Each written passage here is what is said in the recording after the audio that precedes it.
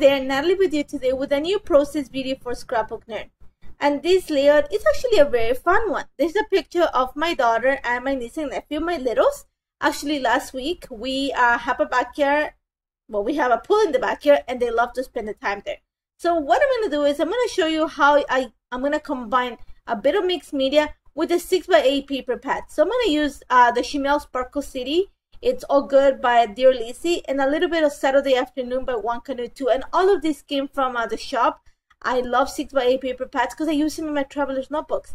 And I actually, because I use a lot of CAD files, they're great for backing areas in a CAD file, which is what I'm going to do for this.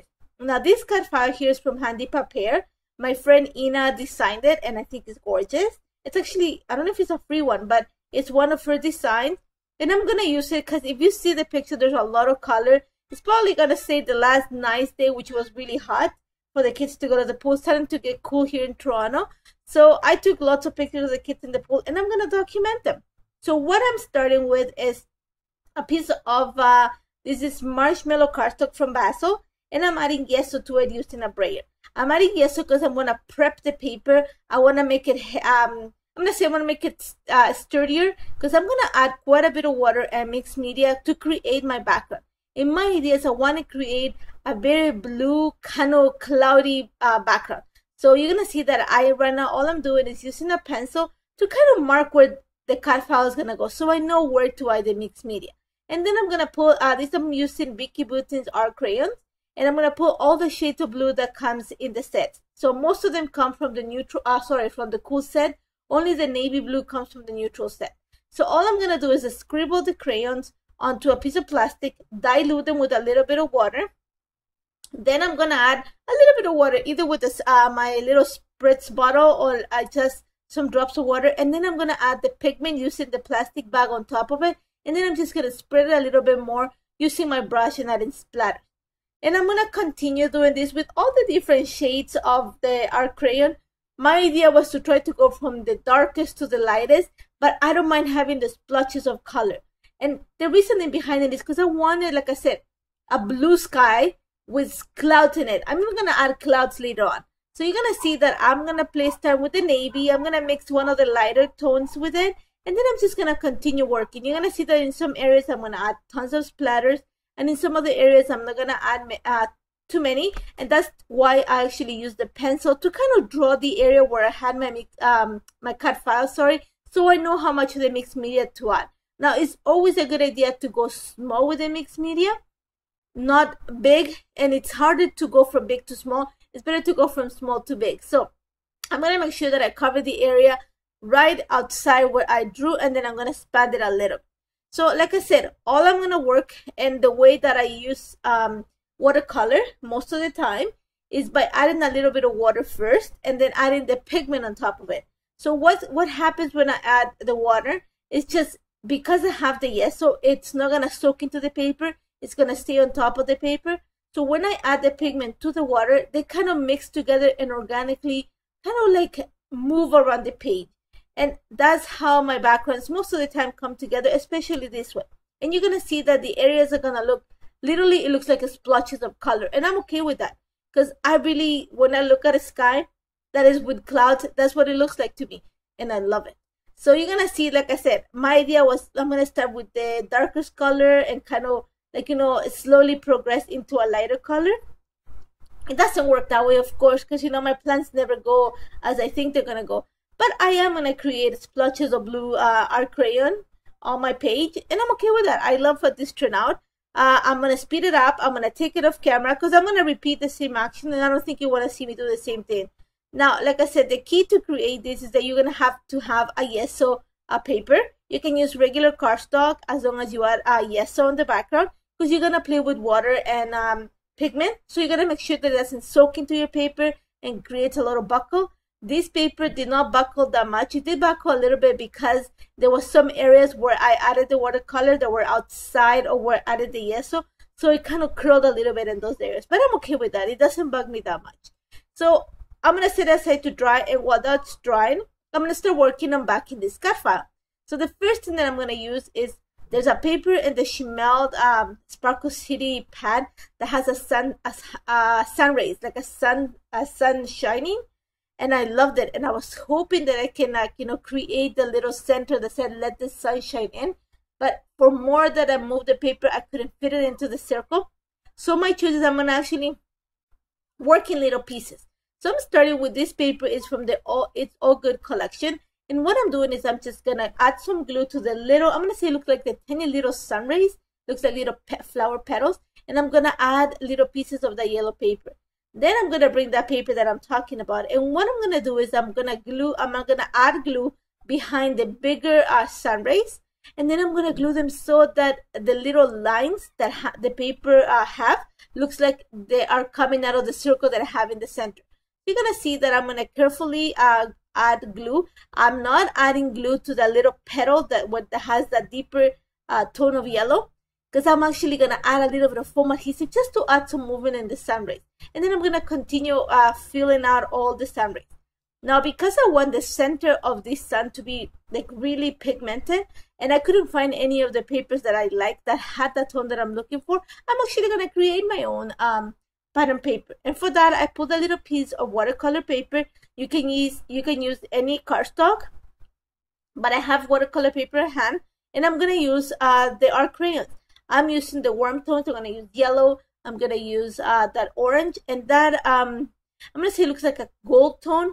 That comes in the neutral set from Vicky's. The other ones come in the warm set. And all I'm doing is I'm gonna add water onto the watercolor paper and then add the pigment and move it around. And that's it. I wanted something that was very deep yellow with little hints of orange.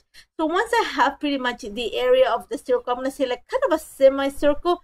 You're gonna see that I'm gonna add a little bit of splatters just because I wanna have the same look that I have going on the clouds, on the background, onto the sun. And I'm gonna set it aside to dry for a little bit, and then bring it back after to back the CAD file. So I'm gonna set it aside to dry and continue backing the CAD file. Now, like I said, the beauty of working with paper pads is that the designs are, I'm gonna say are smaller first of all, and there's a lot more variety of designs that you can find in the 12 by 12 papers. So for example, this paper here that has all the bricks has a little tone of fuchsia that my niece is wearing on her goggles, and also my daughter has that color in her bathing suit. So I'm going to use a piece of it to back the one of the rainbow arches. And then for the other one, for the bigger one, I'm actually going to bring the 6x8 paper pad from One Canoe 2 to back it. And the way it goes, I just add, there's different ways of backing a CAD file. I just like this one because for me it's faster. So what I do is I add a little bit of glue right behind the outline of the area that I want to back, and then I put it right onto the paper and then just fussy cut around it. It makes it easier for me. It's something that I'm used to. It takes time though. Like backing a CAD file, it can take some time. So keep that in mind. So to back the clouds, because I put all the work into the background, I don't want to cover them with white. Instead, I'm going to cover them with vellum.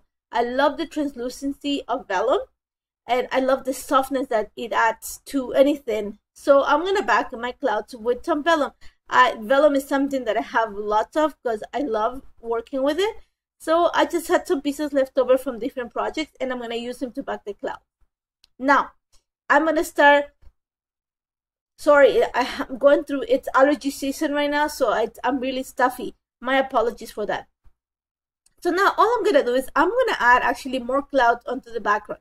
And for this, I am using this Echo Park Oh Baby. It's from the Oh Baby collection. And I'm going to add a little bit of white acrylic paint using one of Vicky's stencil brushes. You can use also an ink blender. And all I'm doing is picking up the paint in this case and just kind of stippling through the clouds.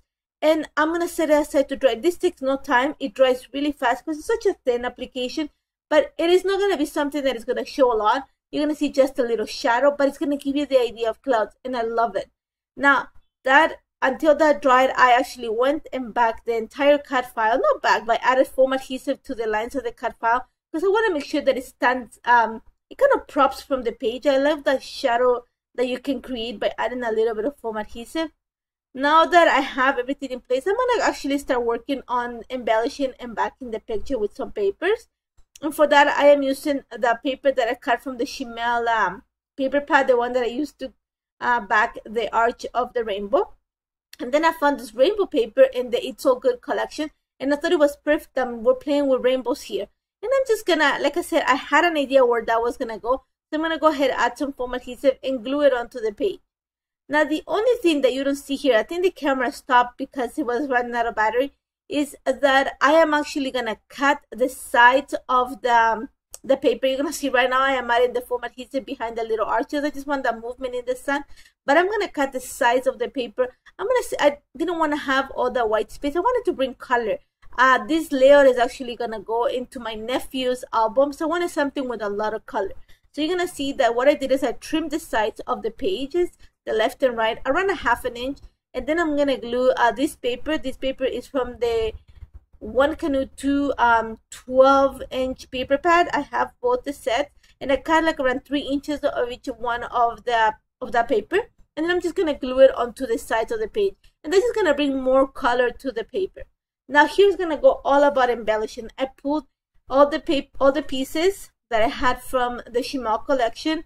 I'm gonna use that sunshine. I love the fact that it's holographic. It has a pink undertone, but I love the way it looks. It's like, I don't know, I love the font. I love the holographic look of it. So I'm gonna add it right on the left of the picture, and then I'm gonna bring the Joyful Day collection little alphas just to finish spelling the title. It's gonna read the Sunshine Gang, because the 3 of them, they're the ones that are gonna pull together. I'm just the one that sits on the side to take pictures of them, and in case something happens, to jump in the pool, because you know what, I happened to be a lifeguard when I was young, so I'm always, you know, try to stay close to them.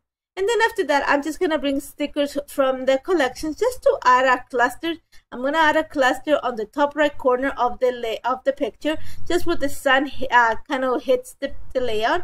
And then I'm gonna actually add another cluster right at the bottom right corner of the picture. Just I'm kind of creating my triangle, and then I'm gonna add this a little pop of color on the top left corner of the layout, like right behind the rainbow. I thought it needed more color in that area, so I found these balloons in the Shimel cardstock stickers, and it has all the colors that I'm using, so it was perfect to add there.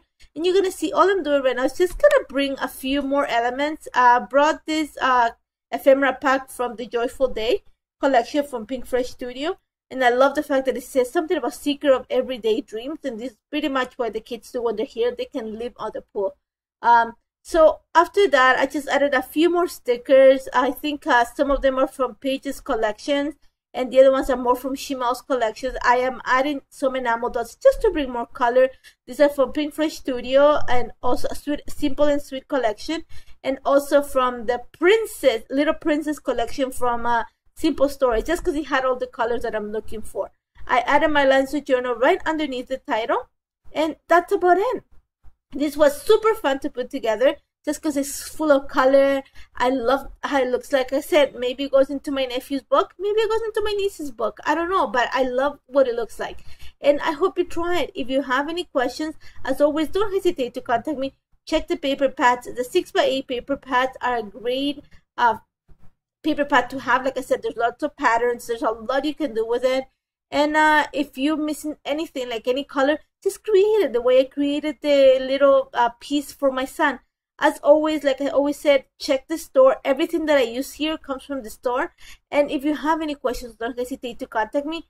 Thank you so much for joining me today, even though I'm stuffy and I sound really horrible. Thank you so much, guys. Take care.